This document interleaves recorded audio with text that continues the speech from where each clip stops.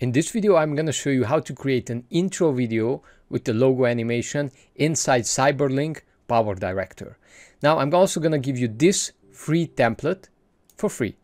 Now, let's take a look at the animation. Very simple and very elegant.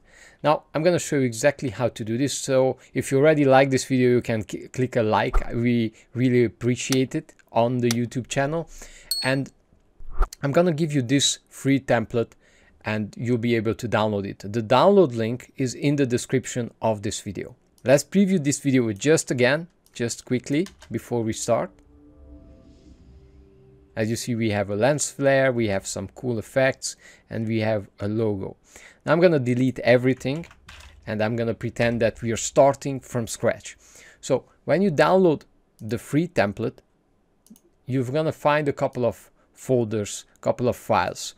And in that, you're going to find a file called background, logo, and then you're going to find 3 video files like this.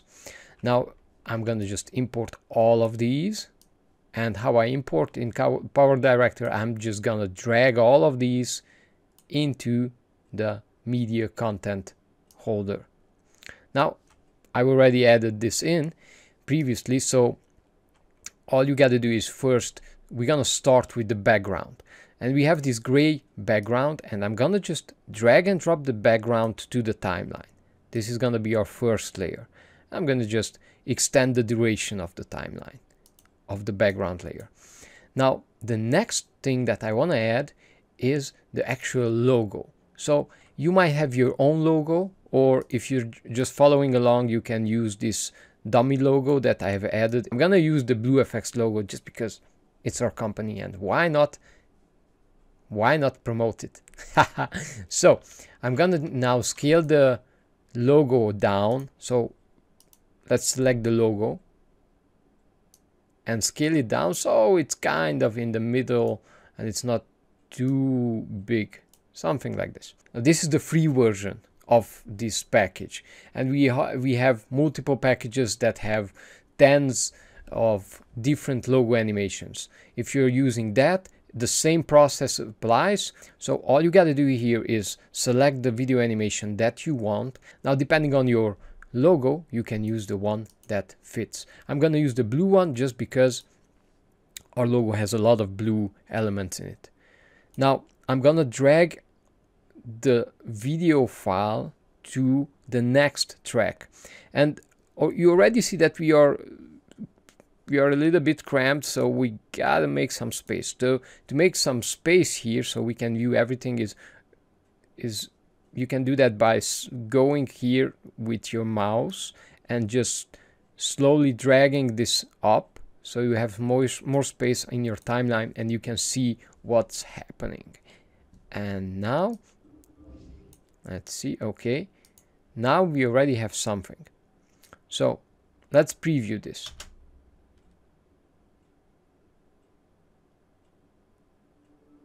Okay, good. Now what I want you to do is always position the animation layer at the beginning of the video. Okay, like this. So we start the video where the animation is already starting.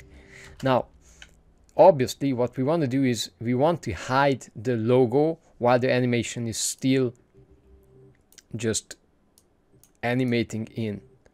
So there's gonna be a point, let me show you, right here. At this point, when the animation is covering the screen, we want to put our logo just beneath that, and we want to hide it so that it's gonna look like the animation creates the logo. So let's preview this. Have you seen that? And basically now you're ready. So I'm going to show you 2 versions. This is the ultra simple version. So you already have now your logo animation done.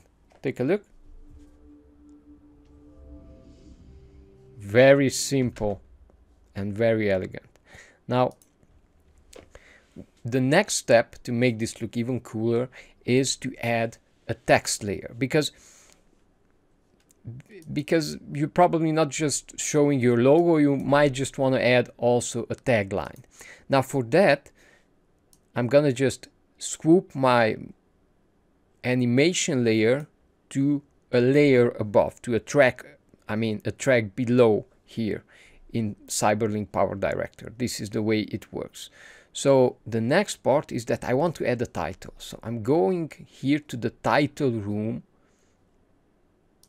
click on it, and there you have a lot of things. All you got to do is just drag the My Title preset right here.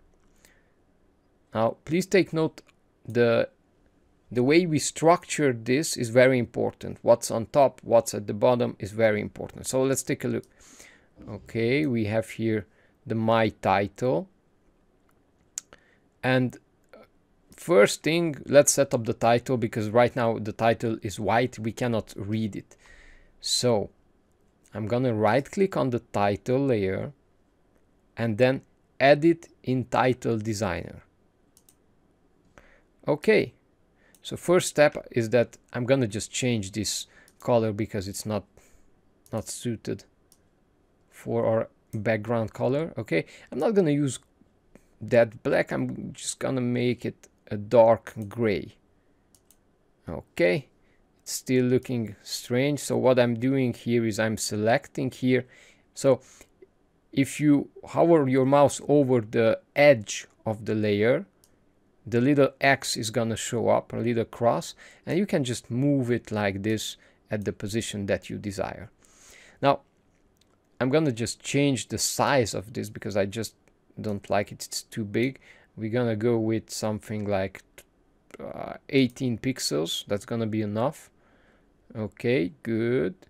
And you have this wheel, you don't need to use that. We don't want to do this. Okay, Control Z to undo. And now what we want to do is double click inside. Just make sure that you're double clicking inside and not on the wheel. Double click here, and now you can write in your tagline. Maybe you want to talk about your website. Click and select stuff and delete stuff like this. Okay, now I'm gonna just put this here to the center. I'm gonna center this text, and let's make it a little bit smaller. It's still too big compared to our logo. 16. Yeah, this one looks good. Great. So let's preview this a bit. Now if you listen carefully, there's a sound. Take a listen. Ding! There's a bell. There's a sound of a bell. And we intentionally made that sound effect. We intentionally added that sound effect for you so you can add a simple little animation. All we want here is that the text, the tagline, appears when the bell sounds go off. So I'm gonna just select my text layer, and we're not gonna complicate things. All we want is a simple fade in animation. Now for that, you can what you can do is just close this font so you have more space, and we're gonna just go down in the object panel. We're gonna scroll down, and we're gonna find something called opacity. Now let's see again where the bell sound goes off. Here, ding, something like that. Okay, so at this position I'm gonna just go down, and pretty interesting, but right now it looks like the Cyberlink PowerDirector is giving me a strange error. Don't worry about it.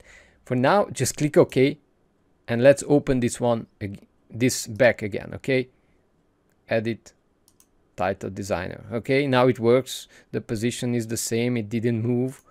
Now we select opacity, scroll down.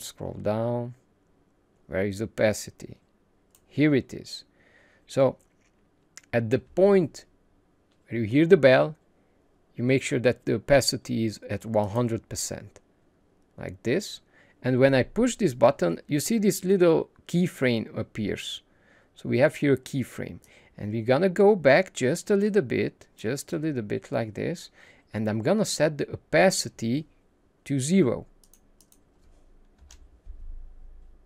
So what basically I'm doing is it starts from transparent, and I'm gonna push. So set the opacity to 0. And you see we have another keyframe. So let's preview this. Let's move this a little bit to the right, because I want the text to appear exactly when the bell sound comes in. Perfect. Okay, now you can click OK. And let's see what we have here.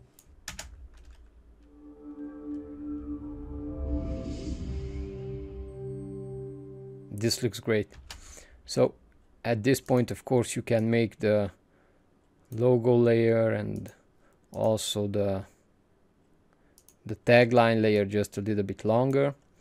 Now we could call the day and we say, hey, we got a really good logo animation and it looks good and all, but let's just add one more little cool thing. So wouldn't it be nice that the logo itself moves just a tiny bit? So let's make the logo move a little bit, but just a little bit. So I select the logo layer, and then what I do is I right click, and all I want to do is just click on Edit Pip Designer, Picture in Picture Designer. Now all I want to do at this point is just make the logo grow when it appears.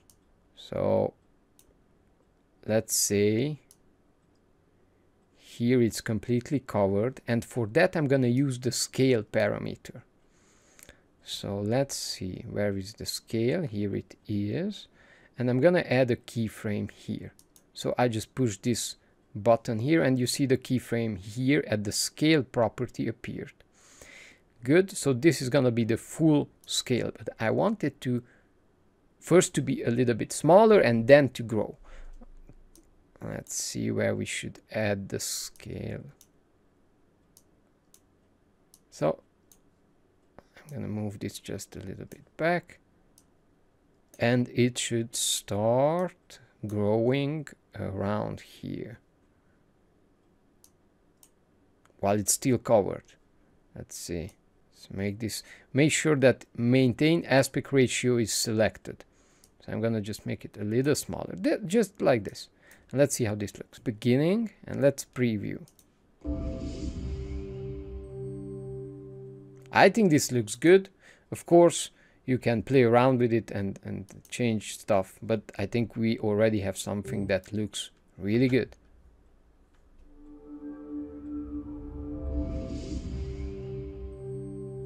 Yeah, that looks good. Now, I still have one more step to make this effect look even more awesome. So I'm gonna show you this. Go to your media room, and there you're gonna find logo 16 lens.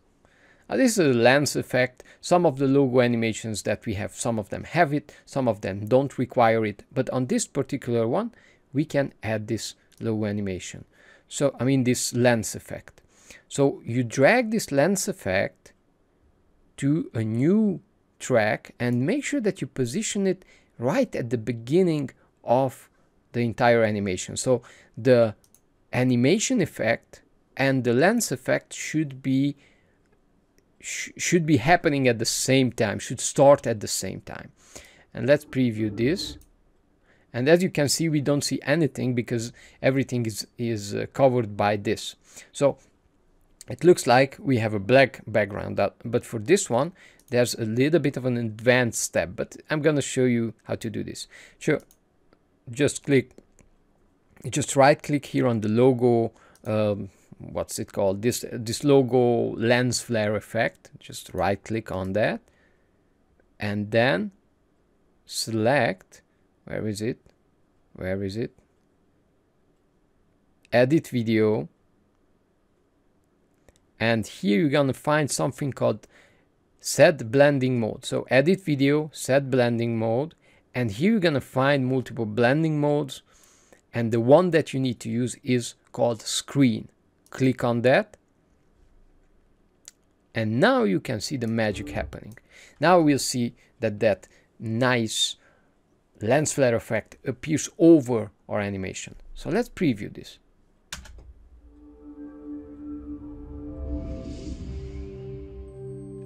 Superb. You see all these fine details just add to the animation to make it more realistic, or just to make it more beautiful. Okay, so thank you so much for watching this video. If you want to get more templates just like this, we have a bunch of them. We have so many, hundreds of templates. You're gonna love them. All you gotta do is check the link that I've added in the description of this video, and you'll be able to use also more templates just like this. Thank you so much for watching, and make sure that you check out also our other videos in our YouTube channel. Bye bye.